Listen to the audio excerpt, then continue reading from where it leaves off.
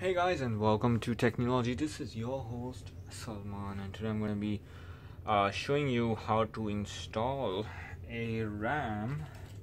This is the 4GB RAM that I got, DDR4 2133 megahertz high-speed RAM for my all-new HP Pavilion 15.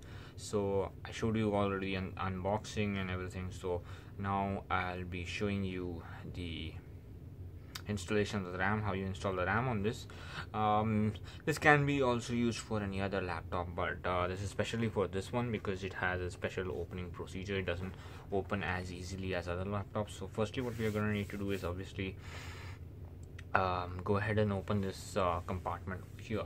As you can see, you do not have like a smaller space like most laptops for just unscrewing it and easily installing it. So you have to open the whole thing and install the RAM. So I know it's a little bit of a tedious process, but it can be a little bit delicate, and it's not straightforward that you just remove the screws and take this out.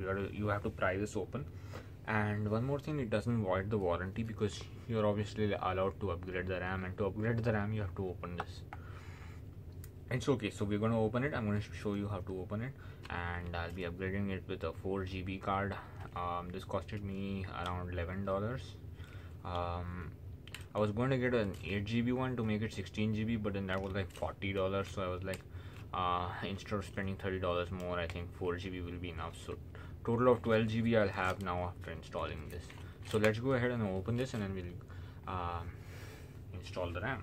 So I'm going to be using a bunch of screwdrivers, different screwdrivers. I'll try which one works. So basically I'm going to be using the Phillips head size screwdriver over here. I think this will work properly for this one. Yeah, this should work. So this first screw opened, and you're just going to need to open all these screws all around, whatever is there. And there are two screws under this as well. Under one of these rubbers there are screws, so you're gonna unscrew that as well. Okay guys, so I've got all of these screws out. It was slightly difficult to get this one out for some reason, I don't know why, and I might have stripped it a little bit, but not an issue. Now some models do have screws underneath these rubbers, but apparently my model doesn't. I don't know why. For some reason it doesn't. Anyways, it's a good thing that it doesn't. So I had removed it and I checked it out, so it doesn't have those screws. So we're gonna go ahead and directly flip the laptop over, and we're just gonna give a closer look just once more to see that we have removed all the screws, because we don't want to stress anything unless and until it's not opened. So yeah, I've got all of the screws out, and what we're gonna need to do is now take your smaller screwdriver, the flat one, and you're going to start prying this out, the plastic from the sides slowly. You don't want to put a lot of pressure, and you don't want to get really rough with this thing. So you want to be easy with this. You want to go easy with this thing, and you don't want to stress it out. So you just want to go easy, and you just want to pry it out. Just want to put it inside, and once you get it inside, just start. Can be a little tough. It is a little tough, and I'm a little scared because I don't want to scratch the surface or anything like that. So I'm gonna be really easy with it.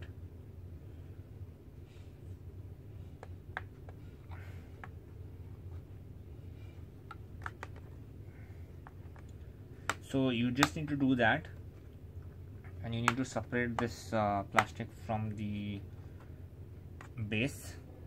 So I'm just going to do that because it requires careful observation, and I'm just going to do it, and I'm going to get back. Okay guys, so I opened all the screws. So just one thing I would like to tell you guys is that some models do have screws underneath these rubbers, so please check your model.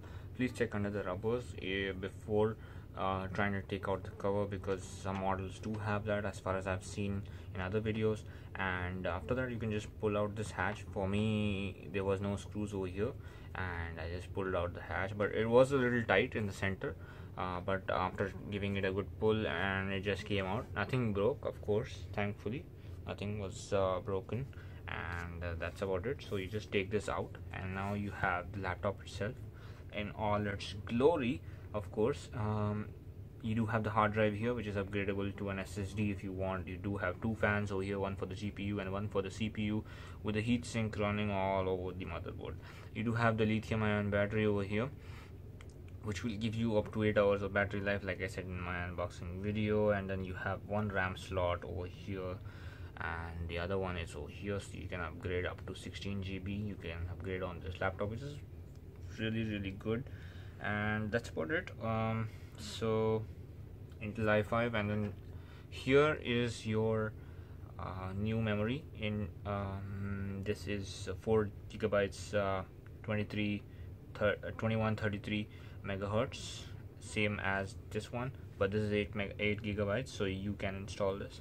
Now I'm gonna just show you how easy it is. You just take this and align it with the this marking over here aligns with this one, so make sure it's like that, and you just push it inside real good, and you can see it's gone inside. Once it's gone inside, you can just press it down, and these pins lock in place, and that's about it. So one thing I'd like to advise you guys is, before putting the cover back on, just make sure, just turn the laptop over and just make sure that the RAM is showing up, because sometimes the RAM can be defective, or you might have done something wrong. You might have not installed it properly, so it might not show up. So you just want to check that before closing everything, because you don't want to go again to open the whole thing.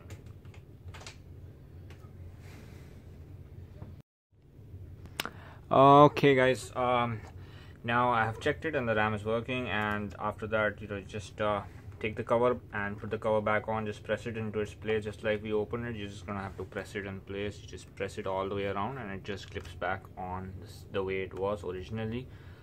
After that, you just screw the screws back in place, whichever you have removed, and that's about it. You're done. You have installed the RAM, and it's simple as that. So thank you guys for watching. Do hit that like button if you like this video, and do leave me a comment if you have any questions or queries for me. I'll be more than happy to answer it to you, and do subscribe to my channel. It will really help me out. See you next time.